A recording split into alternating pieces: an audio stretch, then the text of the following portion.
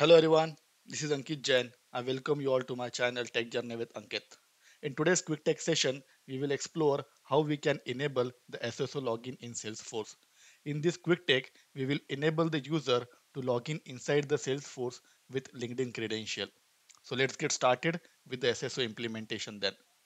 So to get started, the first thing that we will do here is we will navigate to the auth provider. So on the setup menu, search here for the auth provider.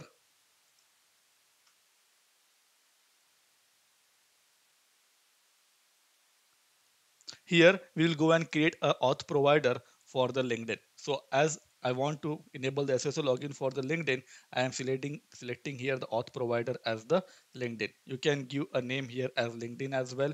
URL prefix, keep it as a default. You don't have to put any other details here except go and uncheck this SOAP API responses as well. Next to that, you have to go and create the registration handler. Again, it will be automatically created by the Salesforce. You just have to click on this link and the registration handler will be created as soon as you go and save the record. Next thing that you have to do here is you have to put the registration as. So registration as will be generally the system administrator user. As I'm on the Scratch org and I do have only one user, I am selecting that user here, right? Ideally, you should go and create the system administrator user whenever you are selecting the registration as. Next thing that you can go and put the icon URL. You can go to the Google and look for the LinkedIn PNG image. So here, let's say I'm taking this PNG image from the link from the Google and copying the address, image address, and let me go and paste it here. Okay, so this is my image address. Again, if you don't want to use this kind of email address from the Google, you can also use the sample icons that Salesforce have provided. It's completely up to you what you want to do. You can also use any of these icons as well. For example, let's say if I want to use this icon, this is the PNG image that Salesforce have provided. You can use this PNG image as well. Okay, so let me keep this PNG image only and click on save. As soon as I go and say click on the save, Salesforce will create the registration handler for me. This is the registration handler that Salesforce have created. Now you just have to go and modify this registration handler as per the LinkedIn registration handler requirement. So let me go and do that. I'm clicking on the edit button here. You can see I'm editing the Apex class. You can also do this edit from the developer console as well as from the Visual Code as well. So in this Apex class, I don't need this can create user method. So I'm taking out this can create user from here. And I'm also taking out this can create user invocation from here. Again, I don't want to enable this SSO login for now for the community. So I'm taking out that part as well. So my SSO login will be enabled for the users who will be logging into the Salesforce from the standard login. So let me take out that SSO login as well. Now here what they are doing, they do have one method which takes three parameters. Portal ID is the one and auth user data is the second. Here they are creating the user. First they are initializing the user object. After that they are creating the user with the standard user profile. In case your business requirement wants that the LinkedIn logged in user needs to be with some another profile, definitely you can go and modify this registration handler and put the other profile name. For the time being, I'm okay with this profile. So I'm keeping the system standard user only. Now on the username part, they have all Salesforce have also put the instruction that whenever you are putting the username, make sure that the username is unique. The best way to do the username unique, at least on the test org, is just go and put your instance URL. Definitely, in the ideal scenario, whenever you are working for the production or for the client, you should go and put the domain. You just go and put the user domain as per your company's requirement. So here I go and put the username. Again, in for the LinkedIn login, we don't have any attribute as username. So we have to make sure that wherever we do have the username, we are replacing it with the first name. So I'm doing these changes on the line number 17, where from the data I am getting the first name and I'm appending this information to create the username. Another thing on the alias creation also, we do have the username. So I am changing this with the first name as well. So I'm populating the email, last name, first name. I'm generating the alias here. As we know, the alias maximum characters length will be the 8 character. So we are taking the substring of 8 characters from the name. Next thing here is we are populating the alias.